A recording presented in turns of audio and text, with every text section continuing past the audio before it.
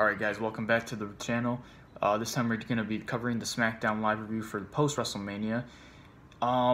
So we had a couple things advertised for the show. We had Kofi Kingston. He was going to celebrate his WWE Championship win for Celebration. We also had Becky Lynch come out. And we also had the Hardy Boyz versus the Usos for the SmackDown Live Tag Team titles. That was supposed to happen at WrestleMania, but it didn't because there was no storyline and there was no build to it. So instead, we got the match on post-WrestleMania SmackDown. So it says here the landscape of WWE changed on Sunday with the WrestleMania 35 as the new champions were crowned and fresh stars emerged on SmackDown. The new WWE Champion Kofi Kingston promised a title celebration alongside the New Day. Becky Lynch captured the SmackDown Raw Women's titles by defeating Ronda Rousey and Charlotte in main event at WrestleMania. The Miz was unable to get revenge for himself and his dad, falling just short against Shane McMahon. Don't mind the fucking motorcycle. Both were expected to appear in the blue brand. The Iconics also gloated their win at WrestleMania. And yeah, pretty much just a lot of shit happened. This night promised to be shocking, exciting, memorable, with so much fallout expected from the shows.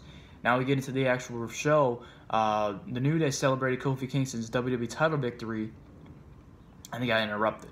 So it says here, Xavier Woods and Big E celebrated Kofi Kingston's title victory by talking up how important it was to see their hero and friend as WWE Champion. They were enjoying the moment until Sheamus and Cesaro arrived and challenged New Day to a 6-man tag match with their friend Drew McIntyre. Yes, Drew McIntyre showed up on SmackDown for the first time. And it looks like Drew's going to be heading to SmackDown, which is good because like there's nothing else for him to do in Raw. I mean, he could have been Universal Champion, but I think it'd be probably better if he's WWE Champions at some point. So maybe we'll be seeing Kofi Kingston versus Drew McIntyre down the road. So this is what they had to say as far as the celebration goes.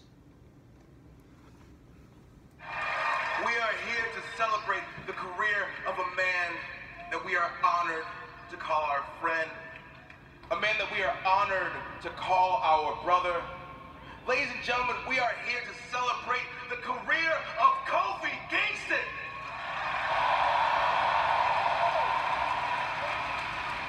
But being able to follow his whole career has been incredible.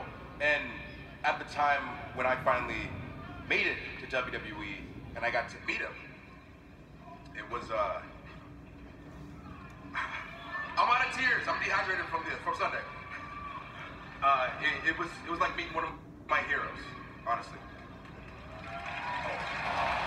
That's beautiful. That's beautiful. And the thing that makes this extra special for us is we got this thing together out the mud. The three of us got together. The bond that we share is something special.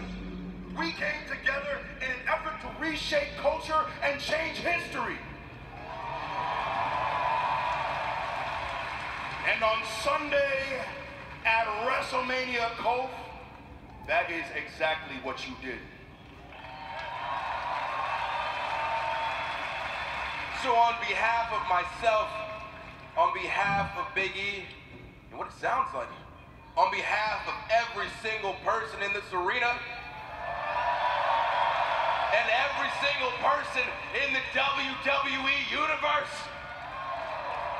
Kofi, we love you and congratulations.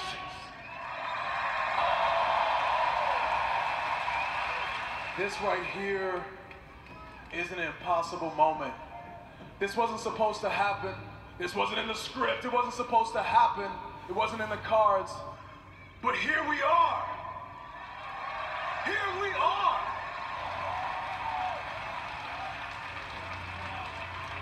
And I gotta give a very special shout out to my family right over here. My adorable youngest son, Orion. My fearless, show-stealing son, Kai. You saw him at WrestleMania on the second row throwing out the t-shirts. And my amazing, beautiful, super mom of a wife, Chi-Chi.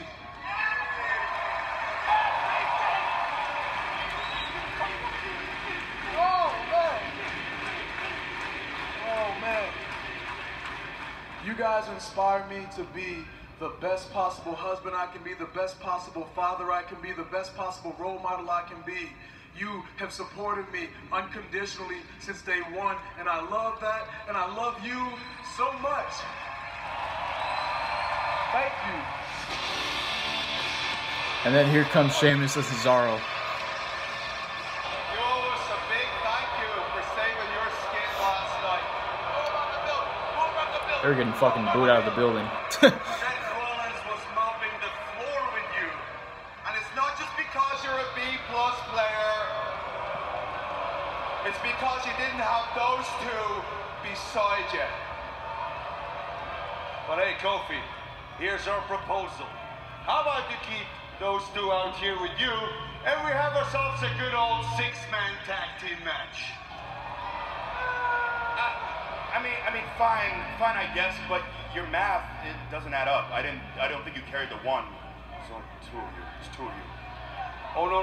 Our math is not off. See, when we went to Raw, we made a friend. But don't worry, you'll have plenty of time to discuss strategy for a match later on tonight, where the three of you will take on the Bar and this man. Out comes Drew McIntyre.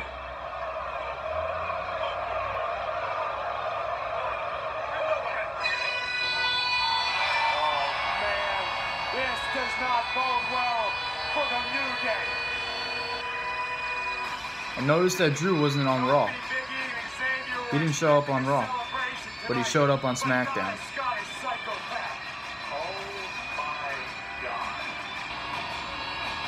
This is the friend that the Bar made on Raw. This is no friend, this is a psychopath, a hybrid athlete, one of the most dominant, fierce, and powerful superstars on Monday Night Raw, who has run roughshod over the Red brand, now standing shoulder to shoulder with the Bar. So that was advertised for the main event. Drew McIntyre making his SmackDown Live debut, teaming with the Bar to take on the New Day in the main event. Now, this was a great celebration that got to the heart of how emotional this whole moment was for New Day. The members got to speak their mind and had fun with it, striking the right balance of genuine excitement and goofy joy. While the Bar's interference on Raw was disappointing, this was a far better use of the team's long-running rivalry with the New Day. McIntyre is a perfect partner for Sheamus and Cesaro and would benefit much more from this pairing than his awkward teaming with Baron Corbin and Bobby Lashley, which makes a lot more sense. Aleister Black, Ricochet, and Mustafa Ali, I'm not calling him Ali, because fuck you, WWE, versus Rusev, Shinsuke Nakamura, and Andrade Cien Almas. The babyface team looked poised and focused in his first performance together, while Aleister Black and Ricochet looked good as usual. Mustafa Ali was the one to stand out after catching Andrade with a reverse DDT and a 450 splash for the win. Afterwards, Randy Orton comes out of nowhere and hits an RKO on Ali, which allowed Rusev to stand over the former 205 Live superstar and taunt him until all of a sudden Kevin Owens comes out and he hits the Bulgarian Brute with a stunner. Now, I don't know what the point of that was, but that was just a random... This was a fun TV match that showcased a ton of talent in a short time. It was importantly mostly because it finally allowed Mustafa Ali to start rebuilding momentum. He's still one of the best on either roster and hopefully will be a major factor on either brand. But the appearances of Randy Orton and Kevin Owens were mainly to tease the idea that everyone wants to stand out before the WWE Superstar Shakeup next week. Both men had limited roles over the past few months and could benefit from a fresh start. So Samoa Joe challenges the roster to step up. He's in the ring. R-Truth and Carmella came out to celebrate the Princess of Staten Island's Battle Royal victory at WrestleMania before Samoa Joe stormed in the ring, took out Truth for Coquina Clutch. He then promised he would knock out anyone in less time, and then it took him to put out Rey Mysterio at WrestleMania. Out comes the monster among men, Braun Strowman, making his SmackDown Live debut as well, and they get into a brawl, but the Samoan specialist, Samoa Joe, escaped the grip of the monster among men. So it looks like we're going to be seeing Braun Strowman on SmackDown as part of the Superstar Shakeup, as long as Drew McIntyre, and we could be seeing a program with Braun Strowman and Samoa Joe for the United States title, and I think that's a great idea, because if you really want Braun Strowman to find his way back up to the top in WWE, then it would be a fresh start for him to start right on the blue brand of SmackDown Live, and I think that's perfect. And plus, who wouldn't want to see Braun Strowman and Samoa Joe just beat the living shit out of each other? I mean, I'd pay out good money for that. Two big men going at it for the U.S. title? Take my fucking money, man. I love this. This segment had a lot of moving parts, but it ultimately amounted to a tease of Joe versus Strowman, which could be fantastic. It is rare WWE has two legitimate monsters who have been built separately from each other over the years. While Strowman and Joe have had bumps along the road in establishing their dominance, they are clearly major stars who can take out anyone. This should be a fantastic rivalry as long as the two are on the same brand by the end of next week. We'll find out. Women's Tag Team Champions, the Iconics versus the Brooklyn Bells. I have no idea who these chicks are, but one of them was apparently a local competitor, I guess. The Iconics decided to start their new tag team title reign by defending the belts against undefeated local competitors, the Brooklyn Bells. While Kristen and Carissa attempted to make a statement, they were quickly put away thanks to a dominant performance from Paige Morris and Billie Kay. However, after the match, Paige was shown watching backstage and was asked after the match why she was on SmackDown. She made it clear she will be bringing a new tag team to WWE next week as a part of Superstar Shakeup. Kairi Sane and Io Shirai. The Sky Pirates. That's just my bold prediction right there. The Iconics defeated Brooklyn Bells, retain. A squash match rarely makes much of an impact, but this was a good way to sell the Iconics as champions. They feigned that the idea they would follow the same ideals that ruled Sasha Banks and Bayley's title reign, but they decided to fight easy competition. It was great to have Paige return to WWE seemingly in a manager-like role. It will be interesting to see which tag team, likely from NXT, she will bring up. Very, very interesting there. Shane McMahon gloats about a WrestleMania victory. So Shane McMahon comes out and he states that WrestleMania 35 sold out because everyone came to see him defeat The Miz. He gloated about pulling that off as well as what he did to Miz's dad George, who made sure the A-lister was not on the blue brand this week. As he continued to boast, he forced Greg Hamilton to announce his greatness as the best in the world, dragging the announcer by his tie up the ramp until he pleased him with his delivery. This segment was perfectly fine, though it felt like it did not accomplish anything. It was the same routine as usual, and it mostly felt like stalling before Miz would come out and get his revenge, which could probably happen next week. This would have been a great moment to take a chance on this first SmackDown at the Mania, but instead it was just a tease for whenever McMahon snaps and attacks Hamilton. So I don't really know what the point of that was, but okay. SmackDown Tag Team title match, the Usos versus the Hardy Boyz. This was a damn good fucking tag team match, bro. And if they really wanted to, they could have put this on WrestleMania, and it would have been a show stealer. But, you know, I'm glad we were still able to see it before the shakeup, because we could probably see the Hardy Boyz could move to Raw. We could see the Usos move to Raw. We could see both teams move to Raw. Either way, it could still potentially happen in the near future, but it's great that happened now. So in Battle Brothers, the Hardy Boyz seemed far more focused in this title match than the Usos. A splash was not enough for the champions to put this away, and then Jeff Hardy ducked a double Us, setting up a twist of fate for Matt Hardy and a Swanton Bomb from the charismatic Enigma to give the Hardys a big title win.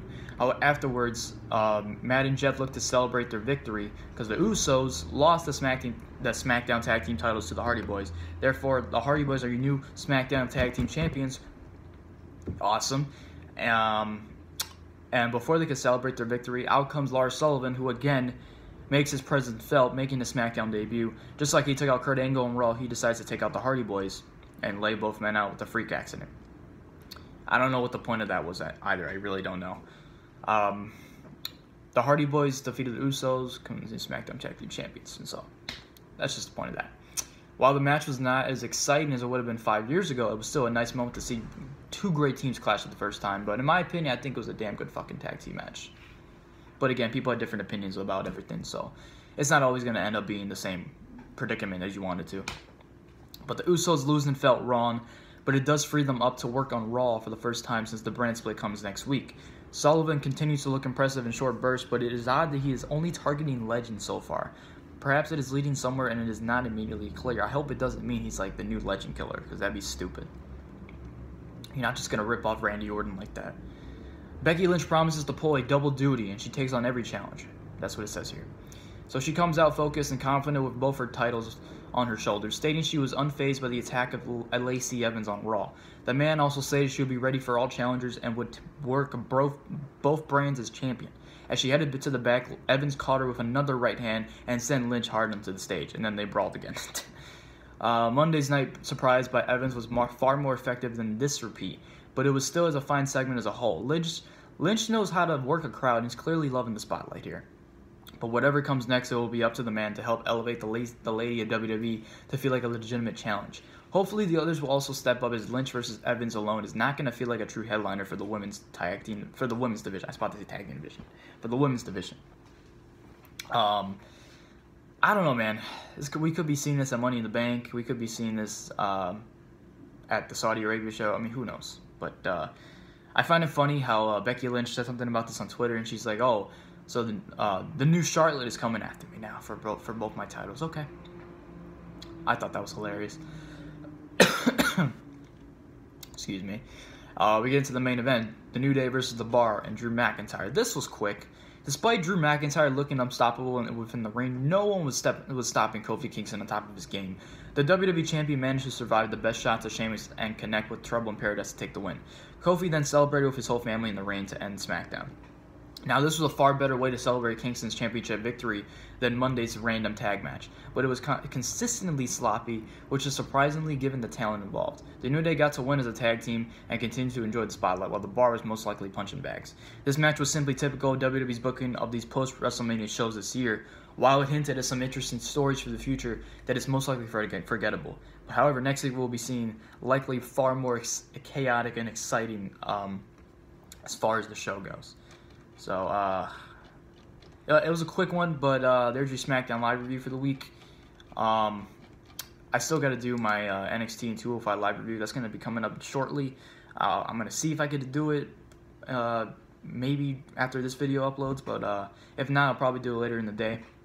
Because, again, my plan is to do all 3 videos in one day. So, so far we got the Raw review up. I'm about to upload the SmackDown review. And then we'll move on to the NXT and 205 Live review. So, guys, if you enjoyed the SmackDown review, don't forget to leave a like, comment, subscribe, favorite, RKL the like button out of nowhere, tap the bell for notifications. Check out the Raw review. I'll put the link in the description right there or in the card, whatever. And, yeah, so I'll see you all for 205 Live and NXT. We're not going to be getting much of NXT because usually the post-NXTs we also always see just random matches that were shown or pre-taped before TakeOver New York went on the air, or whenever takeovers go on the air, they always just show these random matches. So that's what we're going to be seeing on this week's NXT. So probably 205 Live is going to be more exciting as far as this week goes, but we'll see what happens. So until then, I'll see you all in the next one. Too sweet.